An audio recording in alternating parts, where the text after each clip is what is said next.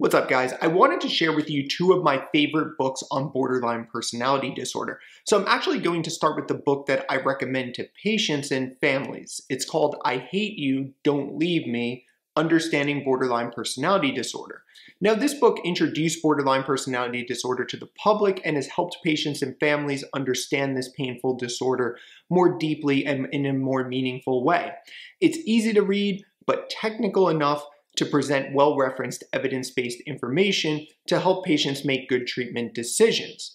Now, the next book is actually one of my favorite of all time for the clinician, and that is Borderline Personality Disorder by John Gunderson. The book enhanced my ability to understand patients with borderline personality disorder, and the prevalence of borderline personality disorder in the inpatient setting is very high. It's up to 20% of the patients that I encounter on a day-to-day basis.